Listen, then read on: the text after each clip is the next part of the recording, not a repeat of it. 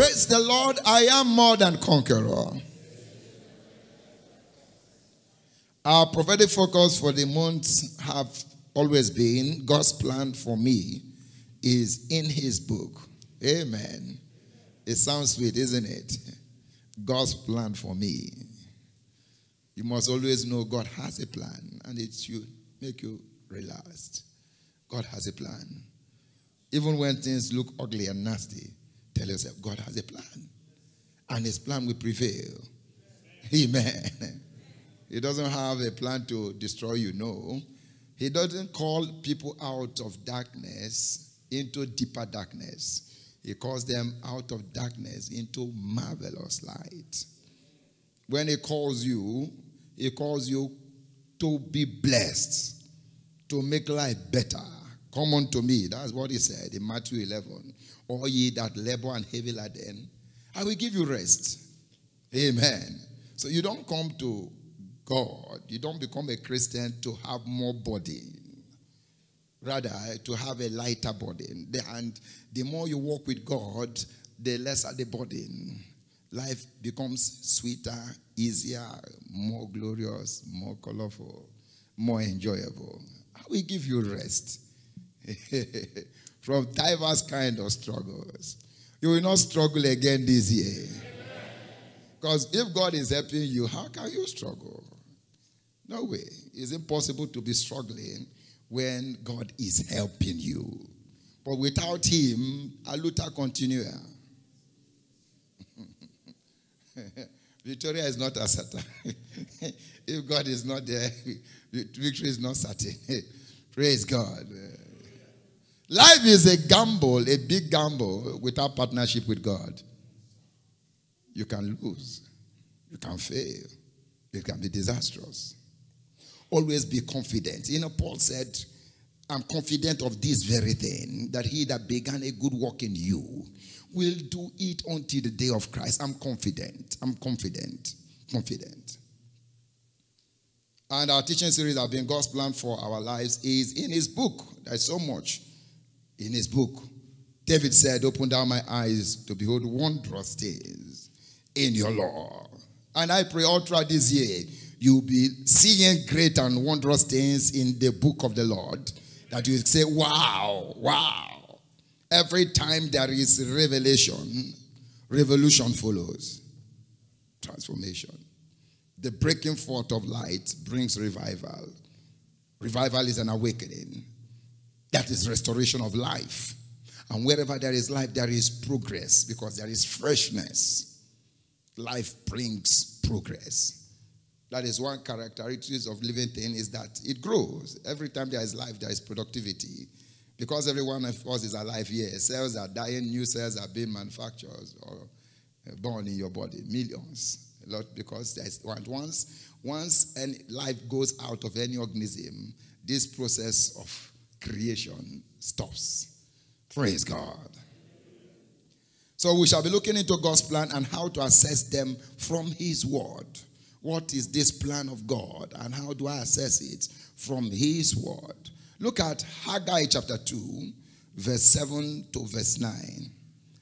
I will shake all nations, and the desire of all nations shall come. When God begins to shake, shake, shake.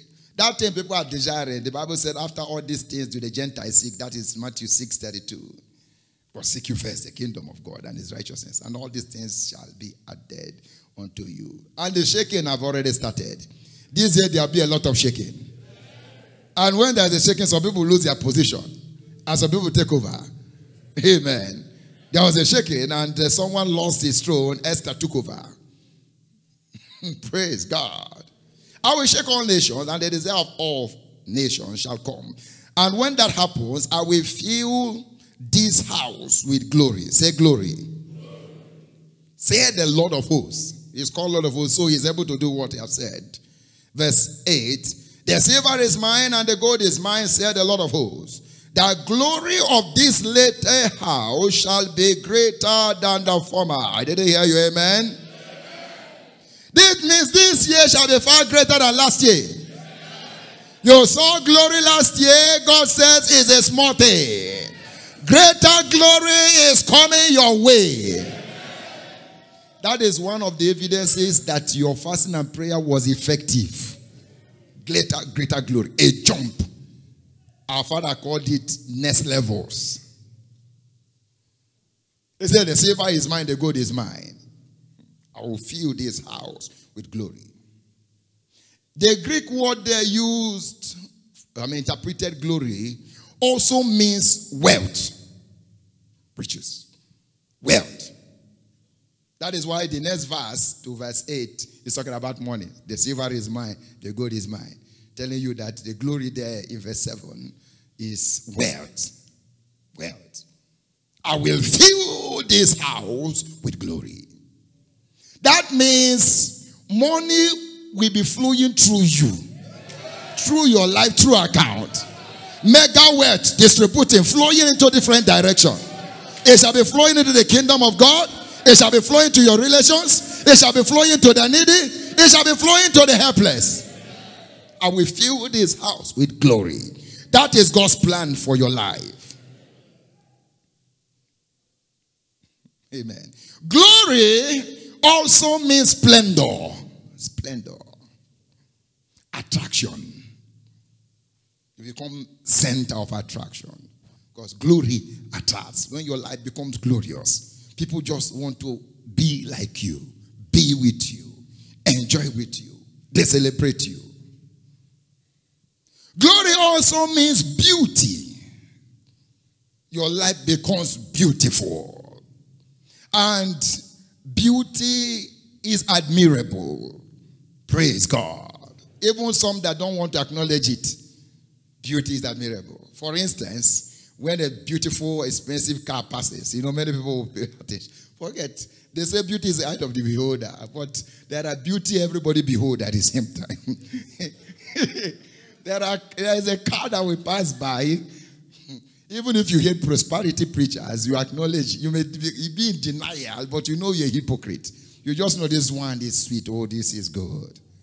There are ladies that will pass by, almost all the men around say, wow. The dressing, they look, the majesty, everything. Even the accent, and hello. You need to be anti-beauty for you to say, this one is not, you forget it.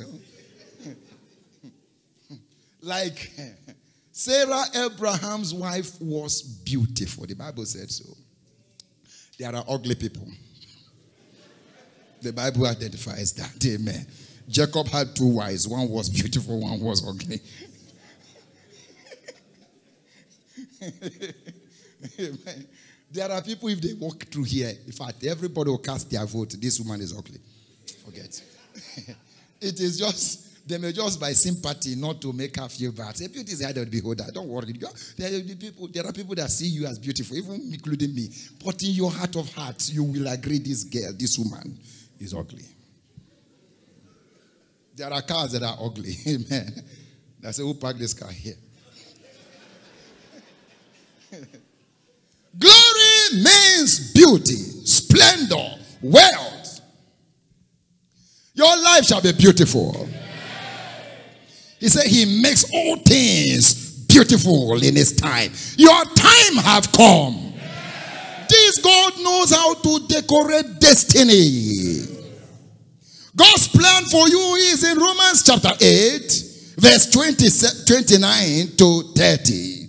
It said, for those whom he foreknew, he also did predestinate to conform to the image of his son, that he might be the firstborn, not only born, firstborn, not only child, that he might be the firstborn among many brethren. Christianity is all about being like Christ. It's not an escape route to heaven. No, it's a call to be a channel of blessing. It's a call to fulfill destiny. It's a call to be a vessel of honor in the hand of God. It's a call to enjoy the blessings of Abraham. It's a call for impactful living. It's a call to fulfill God's assignment in a grand style. Then after you are finished, then they can say to you, welcome, thou great and faithful servant. enter into the rest of thy Father. That is why you don't die immediately, you get born again. It said in verse 30, for those whom he predestined, he said, for whom he did predestinate, everyone he did predestinate, them he also called. And whom he called, them he also justified. And whom he justified, them he also glorified. Are you justified? Justification means declared forgiven, brand new man, washed, righteous. Everyone that has been justified has been glorified. What does it mean to be glorified? It means in the realm of the spirit, your status have changed from just being an ordinary person to a son of God. He said, I've said you are gods. All of you are children of the Most High God. As a son of God, you are called, empowered to radiate his beauty, to radiate his image, to be a distributor of his blessing. God's approved agent on earth. Everyone that is justified has been glorified. To be glorified means to be seated with Christ in heavenly places, to be above poverty, above sickness, above the devil, above demons, above shame. For he that is from above is above all. Everyone is glorified. But if you don't know this, you will not expect it. And if you don't know what to do to enjoy a life of glory, it will not be your experience. There is a difference between the finished work of Christ and a reality on earth. What is real? So not all that are glorified are manifesting glory. Glory is the opposite of shame. Amen. What does it take to enjoy glory? What does it take? Proverbs chapter 3 verse 35. The wise in heart shall inherit glory. It takes the wisdom of God to see glory, to touch glory. Wherever there is glory, shame disappears. The wise in heart shall inherit glory. Jesus said, learn from me. Learn from me. Learn from me. His embodiment of wisdom himself. Learn from me. It takes the wisdom of God to see glory in your marriage, glory in your business, in your family, all around. The wise in heart shall inherit glory. And there's one aspect of wisdom that I want to dwell or center on this morning, and it is so winning. In Proverbs 11 verse 30, the Bible says, he that wins soul is wise. Soul winning is divine wisdom for entering into your glory, for stepping from one level of glory to another level, after the order of 2 Corinthians chapter 3 verse 18. We all with open faces beholding us in a glass, the glory of the Lord are changed into the same image from glory to glory, even as by the Spirit of the Lord. Soul winning. This is why when Jesus was 12, he told his parents, don't you know I shall be about my Father's business? Let God's business be your business. Let God's interest be your interest. Jesus spoke so much about the kingdom of God more than any other thing on earth. You can't see shame carrying the ark of God. No. I will never leave you nor forsake you. Everyone genuinely sold out to God and the interest of his kingdom cannot end up in shame. Though your beginning may be small, you are permitted to come into the house of the Lord battered, shattered, shameful, disgraced, afflicted, oppressed. But if you remain the same, we'll put a question mark on your redemption. If you remain the same, we'll put a question mark on your stewardship. If you remain the same, we'll put a question mark on your connectivity. Because upon Mount Zion, there shall be deliverance from evil. If you say poverty is not evil, I dash you and your family forever. It's evil. It kills. It kills. There are people who are dead today who would have been alive if their father had small money. If their husband had small money. Amen. Poverty is evil, it's destructive. The Bible said the destruction of the poor is their poverty. When you are living a life of glory, you are living in Eden. Eden means abundance. Where you have abundance of all things. After the order of 2 Corinthians chapter 9 verse 8, it said God is able to make all grace abound towards you, so that you, having all sufficiency in all things, may abound unto every good work. All sufficiency. Not having lack at all. Part of the reason why the Lord wants to be your shepherd and why the Lord came into your life is that so that you don't want. That is why David said, the Lord is my shepherd, I shall not want. That is glory. That is glory. That is a beautiful life. When things are working for you, things are available for you, things are passing through you, you are enjoying life the way God ordained it, the way you desire it. Amen. Say, delight thyself also in the Lord, and he shall give you the desires of thy heart. Acquaint now thyself with him, be at peace, and good shall come unto you. That means from nowhere, from strange places, from expected places, good comes. Someone will just be in his office, in his own house, and the contact that will change your life will be made. Just suddenly. Acquaint now thyself with him. Be at peace. Be at rest. If you know this, God will relax. Whatsoever he tells you to do, do it. Do it. Because this God can turn water to wine. So he can turn poverty to prosperity. He said, the Lord shall comfort Zion. He shall comfort all our waste places. He shall turn her wilderness to Eden, her desert to the garden of the Lord. He can turn things around overnight in your life. Jesus said, I shall be about my Father's business. From an early age, he was going about his Father's business. God's servant, Bishop Wynberg, will always tell us, from teenage years, he began pursuing God, pursuing God, pursuing God, pursuing God. David said, my heart followed hard after thee. Followed hard. Now, soul winning has 3 demands that we shall be looking at today. The first demand is demand of intercession, being a prayer warrior for the Lord. And that is a calling of every Christian, because a priest is a mediator, an intercessor, one that stands between the people and God, bringing their petition and bringing revelation and instruction. And God said every one of us is a priest.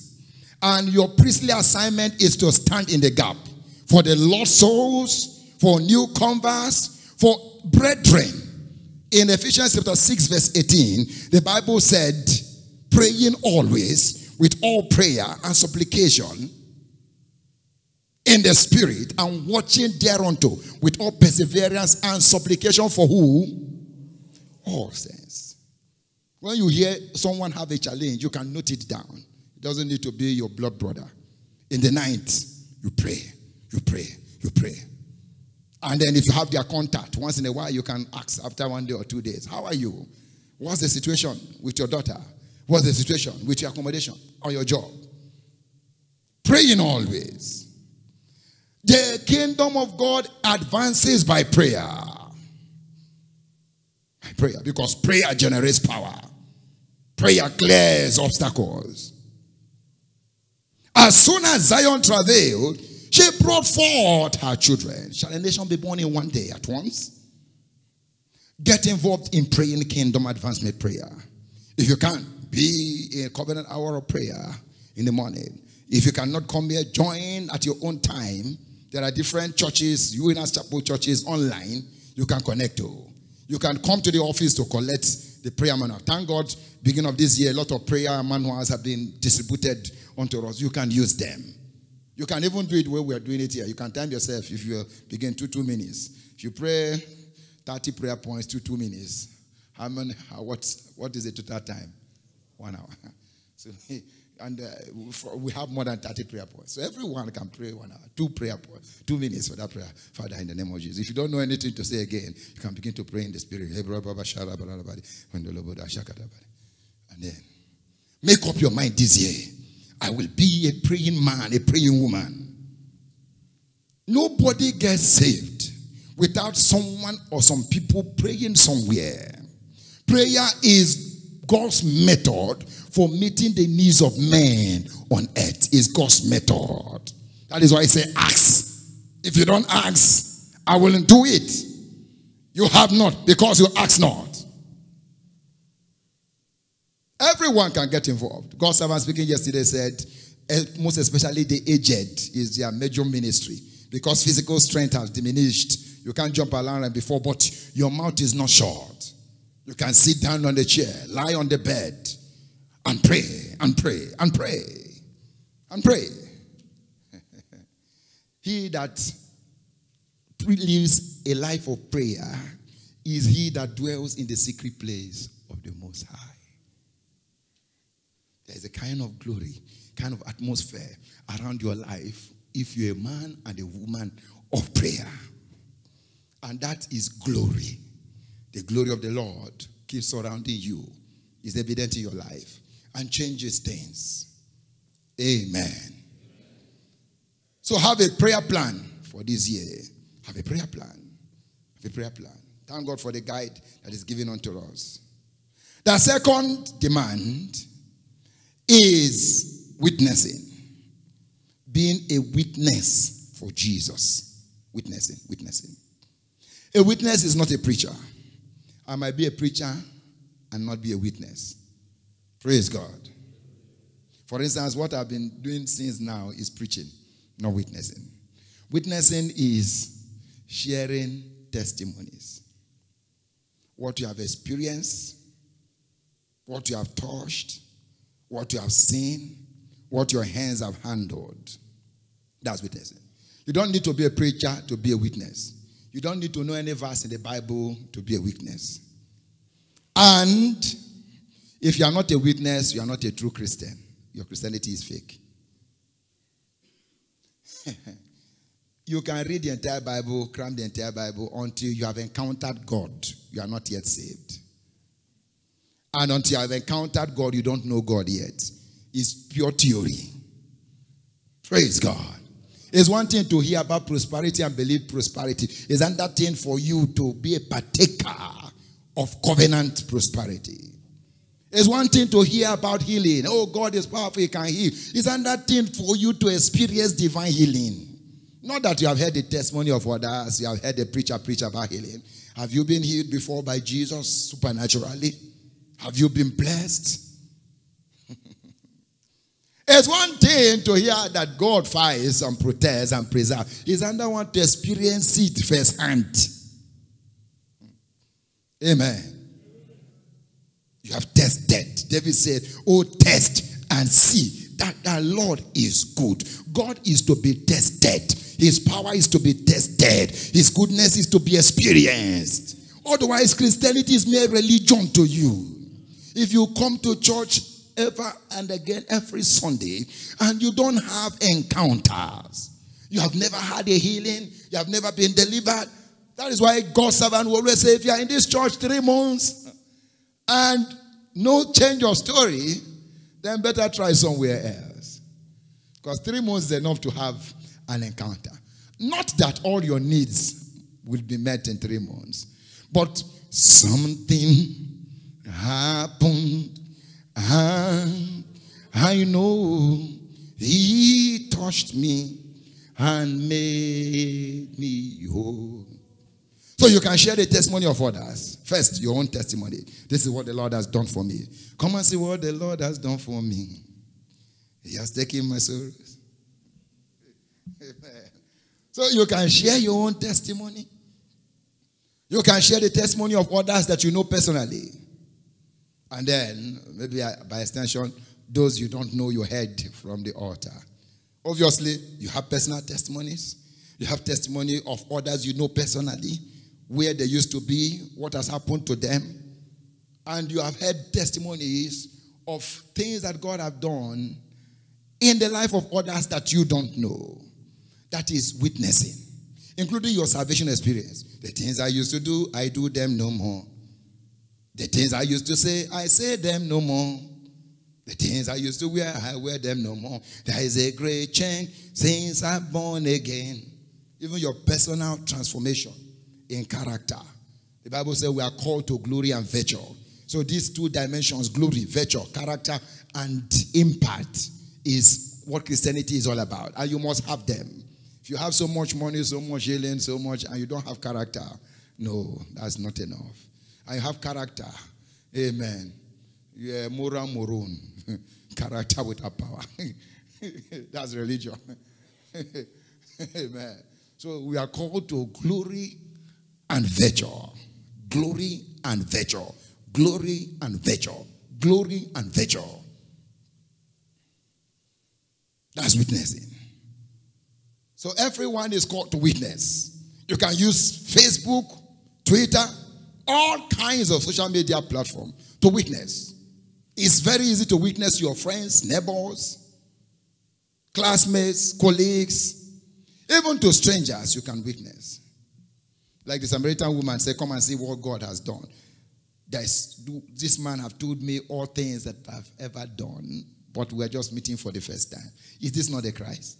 Can we deny this is not the Christ we've been waiting for? Praise God. That's witnessing. Someone asked in the Bible, can any good thing come out of Nazareth? And the response is, come and see. I've seen.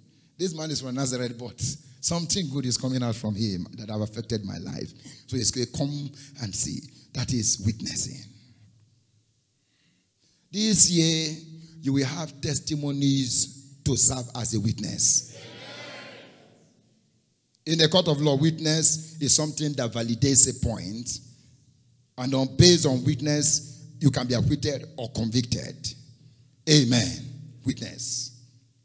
In Job 42 verse 5, it said, I've heard of thee by the hearing of the ear. Now my eyes have seen thee.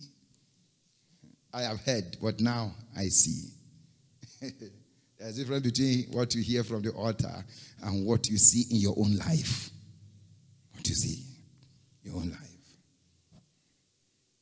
The third demand is bringing the soul. So soul bringers. Soul bringers. So sometimes some people may not know how to witness or don't have the courage and boldness to witness. But you can bring people to church and they will hear the preaching. They will hear the testimony of others. They will come under this atmosphere of the glory and the anointing of God that changes their lives. You can talk to people, strangers, brothers, neighbors. Come, today is Sunday. Just like some people invited David. David said, I was glad when they said to me, come, let's go to the house of the Lord. He said, oh, so there's a Christian program there. Oh, wonderful. I'm free. Let's go. Somebody invited David to church, and David was excited. Some people may never come to church until you invite them. So be bold about it. You can use flyers, handbills. And then, according to your resources, you can sponsor their coming to church. You can pay for their transport. 10 rand, 20 rand, 30 rand may not be too big. Even if it's just one soul, you're able to pay for. Like God's servant was speaking yesterday. He said, if you want to see glory, you want to see the blessing, start from where you are. Start from where you are. Start from what you have.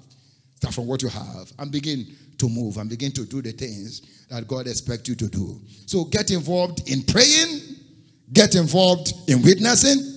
Get involved in bringing people to church. Soul bringers is a very important dimension of kingdom advancement. Praise God. Somebody brought Peter to Jesus. His name is Simon. He found it and brought him to Jesus. And his life was no longer the same.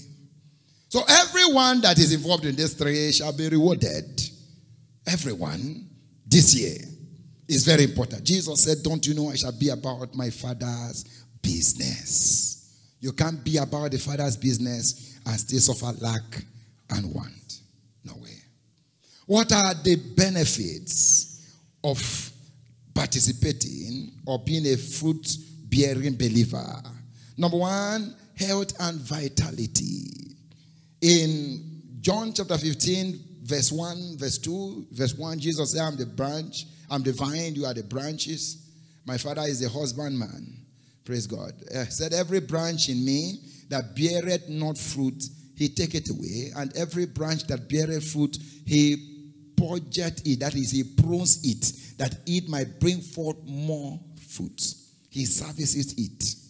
And because your life is important to God, you are advancing the kingdom. Your health becomes important to him also. Your strength becomes important to him also. Because if you are down or you are in hospital bed, you can no longer do the things you used to do on a weekly basis. This is why it's important to be up and out, going out, reaching out to the lost. It guarantees health. Number two, peace that passes human understanding. Peace, peace, peace that passes human understanding. Supernatural peace. Even if Johannesburg is burning and boiling, you can be at peace in your house, at peace of mind. Praise God. Persecution can be here and there, accusation here and there, condemnation here and there, mockery here and there. But you are at peace. Jesus said, peace I give you, my peace I live with you. Not as the world gives. He said, in the world you may have tribulation, but in me you shall have peace. Everyone that is going out, winning souls, getting involved, is a carrier of peace. In Matthew 10, he said, as you are going, if you go to a place and they accept you, your peace shall be deposited there. If they reject you, does this thing, because your peace is going with you. And then they can have tribulation. Praise God. So know that you're a carrier of peace. Peace is a spiritual quantity, substance that can be deposited, that is transit, dynamic. Amen.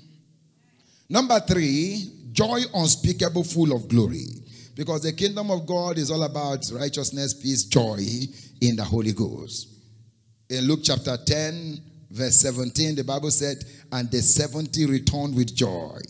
The 70, he sent them out. They went and preached, and they returned with joy. Saying, even the devils were subject unto us in your name. Praise God. Then finally you enjoy inheritance of glory. Your glory becomes a reality. And what is the negative, or what is the consequence of not being a fruit-bearing Christian? You will be disconnected. In John 15 verse 2, he said, any branch that doesn't bear fruit is cut off. That means you are disconnected. And things start dying. And life becomes hard. This virtue, this grace that flows through Jesus, through his servants, into his church, into all the members, you disconnect yourself from this flow of divine grace that is necessary to live a life of glory. The Lord bless you.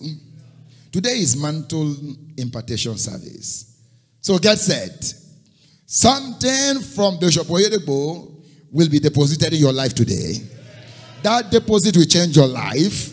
In the name of Jesus, the things that make him succeed, the things that make him great, shall be transferred into your life. In Romans chapter 1 verse 11, he said, I long to see you, that I might impart unto you some spiritual gifts, to the end that you might be established. There are unctions that are transferable. There are unctions that are non-transferable. You know, there are unctions and graces you develop on your own personal devotion, prayer, study, fasting. And there are also graces that until it moves from one person into your life, you can't have it. No matter how much you do, you walk by yourself. Like in 2 Timothy chapter 1 verse 6, he said, Paul wrote to Timothy, he said, wherefore I put thee in remembrance that thou stir up the gift of God, which is in thee, by the putting on of my hands. There's a gift of God that is in you. And he came when I put my hand on you. But today, God's servant is not here to lay hands, because that is not necessary. There is a mantle ministry that is given to the body of Christ, particularly the New Testament church. What is a mantle? A mantle is simply a handkerchief like this that have come in contact, deliberately in contact with a servant, chosen apostle, prophet of God, for the purpose of transferring the same unction and grace put upon him, so that needs can be met in the body of Christ. So Bishop Edipo cannot be here this morning. He is in Canaan Landota. But this handkerchief that came from him can do the same thing that the anointing of God upon his life will do in your own life. Praise God. So that is a mantle. In Acts chapter 19, verse 11, he said, and God, not Paul, God wrought special miracles using the hands of Paul. So don't look at Bishop Oedipo or me, the small boy he sent here, but God walking through Bishop Oedipo through this mantle. Amen. It's all about your faith. It's all about your faith. It's all about your faith. What is the mystery behind the mantle? The woman with the issue of blood knew this mystery. She knew that Jesus is heavily anointed, opening blind eyes, cripples walking. And she concluded, this anointing upon this man must be upon his clothes. If I wait for him to pray for me, it may never happen. So many people ask a prayer request, pray for me, pray for me. All manner of politicians. Even some people can give Peter a bribe. Peter say, come on, get up. I want to be Jesus. Amen. Even Zacchaeus with his money didn't have a chance. That's why he climbed the sycamore tree. Didn't have a chance. When Jesus knew his heart, he said, come down, I'll be with you. He knew, he saw the multitude. He calculated. My money can't help me. I don't even have the energy and strength. So he started to climb just to see him. Jesus was so powerful that even seeing him was just enough for this rich man. Enough for him. Praise God. Over the years in different churches I've pastored, I've witnessed people receive incredible miracles by contact with this mantle. Even this year, I gave someone a mantle, and then there was 24 hours healing and deliverance miracle by the mantle. Okay? In Matthew chapter 14, some people heard about what happened in the life of the woman with the issue of blood. If you go back home, you read that from 34 to 36. Then when he came to the area of Gennesaret, they took note, that man that works miracle, he's here. He may not have time to pray for every specific need one by one. So he said, Jesus, there's no need. We won't want to bother you. You are very busy. Allow these fellows to touch the hem of your garment. And as many as touched were healed. And then, this anointing is everlasting. The gift and the calling of God without repentance. Praise God. Something happened in the Bible in 2 Kings. A man died, and then some people who were related to him carried him and wanted to bury him. And as they were going about trying to bury him, they began to hear sound of war, or people maybe there was war. And in fear, not deliberately, not even in faith, in fear, because God wanted to teach us a lesson, to show us what we didn't know. In fear, so that they can be preserved. They said the dead is dead, so we have to be alive. So they threw the dead. We don't care what happens to the dead. Let's be alive first. They threw his body. And they didn't know that where they threw it, where it landed, was the sepulchre of Elisha. Immediately, the dead body touched the bones of Elisha. There was power surge, power flowed, and life was restored. He walked out of that sepulchre alive and strong, because it was not the prophet, but the unction God put upon the prophet. Even though he was dead, the unction was still in his bones. There are mysteries we don't know. Even scientifically, if after a man is dead, even the bones, you can clone and do a lot of things in the laboratory using small cells from the remains of a man dead many years. And that is it in the natural, so it is in the spiritual. If you should be able to sit here 2 years after today, certain things from him are still there. Are still there. Certain deposits. And you can connect. Praise God. Can connect. By this anointing, by this impartation service, strange things will be happening in your life. In the name of Jesus. Among many other things, you shall be connecting to the grace of God at work upon Bishop David Oyedepo. For instance, grace for delightsome obedience. In case you are struggling to obey God. By this mantle, everything hindering your obedience will come under judgment. You shall be connecting to tireless engagement in kingdom advancement endeavors. That means advancing the kingdom becomes a delight. It takes grace. It takes grace. Say, not by power, not by might, but by my spirit, said the Lord. And also grace for advancing the kingdom in prayer. Bishop Abioye once taught us. He said, one of Bishop's major secret is prayer. He said, in the early days of this commission, he said, sometimes we used to pray 8 hours stretch. He said, some days I used to be praying and sleeping and praying and continue. 8 hours stretch sometimes. And he learned that from Bishop Oyedepo. And that is a grace you can connect to. If you are struggling with your prayer life, struggling to pray kingdom advancement prayer, by this impartation service, you shall be connected. In the name of Jesus. Rise to your feet.